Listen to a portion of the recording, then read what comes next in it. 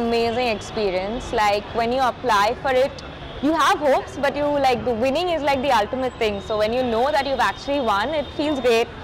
Feels good to be recognized. Feels good to know that so many people in the industry now know about you.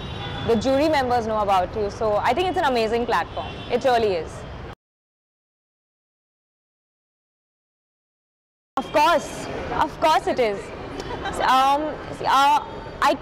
I'm now in a media agency, but I came from an essentially creative agency. So numbers validate a lot of the things that you do, but I don't think that's a bad thing at all.